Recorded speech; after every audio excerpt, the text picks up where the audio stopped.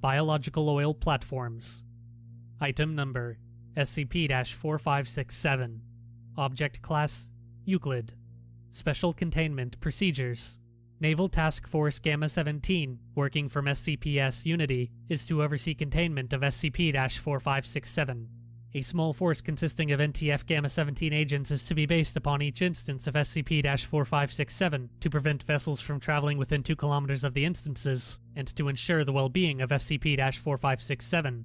If necessary, SCP-4567 instances may be towed if they come too close to populated areas, or other non-anomalous oil platforms. The remains of SCP-4567-C are preserved and stored at Site-46. Description: SCP-4567 is the collective designation for 13 living organisms resembling offshore oil platforms, denoted as SCP-4567-A through -N. All instances of SCP-4567 are genetically similar, although not identical, and resemble a variety of oil platform types. Instances of SCP-4567 are mobile, and move slowly via limbs emulating anchors and supports. Instances of SCP-4567 will maneuver themselves until they are over oil deposits, which they locate through an advanced system of echolocation, before drilling using long proboscis-like structures, and then consuming the oil. The oil is then burnt slowly for energy and nutrition. SCP-4567 show the ability to observe and interact with their surroundings, and are extremely non-aggressive. However, due to their large size, they may cause damage to unaware ships or marine life. SCP-4567 appear to have no predators, again due to their size. The lifespan of SCP-4567 is unknown. Only one instance, SCP-4567-C, is known to have died so far, during a major storm in the North Atlantic on blank 2003. This allowed an autopsy to be performed, the results of which are contained within Addendum 1. SCP-4567-A was first discovered on blank 1982, when a shipping crew reported an abandoned and adrift oil platform off the coast of Nova Scotia. When the platform was unable to be identified, the Canadian Coast Guard boarded the platform before discovering the anomalous properties.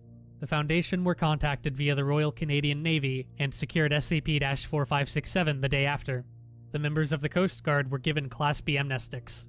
The Foundation conducted a search of marine territories, discovering the other 13 instances of SCP-4567 by blank 1984. Addendum 1. Autopsy of SCP-4567-C was carried out by a specially trained team consisting of biologists, nautical engineers, and anomalous structure experts. The autopsy was led by Dr. Helen Oswald. SCP-4567-C Autopsy Report.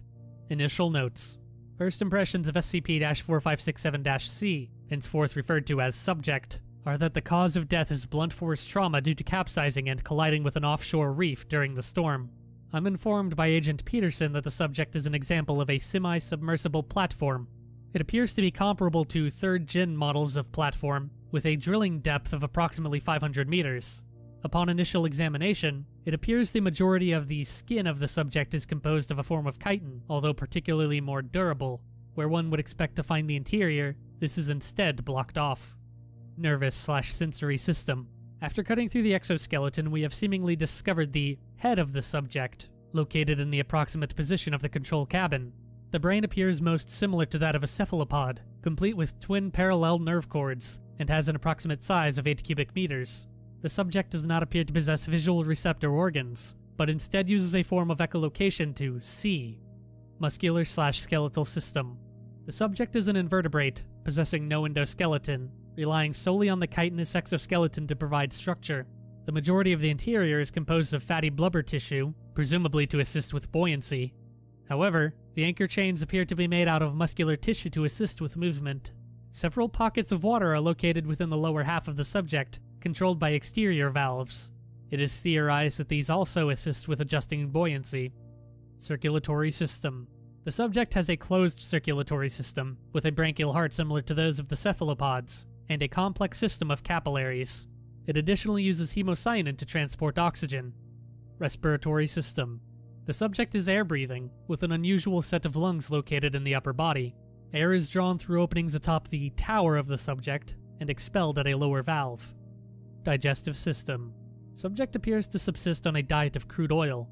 A large drill-like proboscis with a durable drill bit tooth acts as the mouth.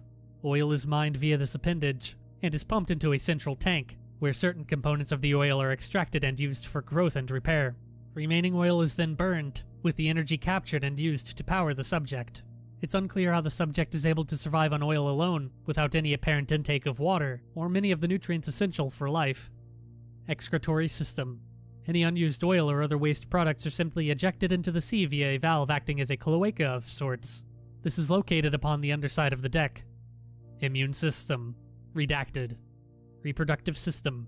From what I can tell, there appears to be no sexual characteristics of any kind. There's no obvious evidence of asexual reproduction either. It appears the subject is entirely sterile. We have yet to discover the origin of any SCP-4567 instance. Addendum 2.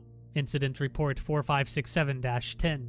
On April 20th, 2010, approximately an hour into the Deepwater Horizon oil spill, all instances of SCP-4567 were observed to cease all movement. After an estimated 4 hours, all instances began to vocalize via an unknown means. These vocalizations lasted for a period of 6 hours, before normal activity was resumed. No further vocalizations have been observed since this event. A short recording of SCP-4567-F during this incident is available below.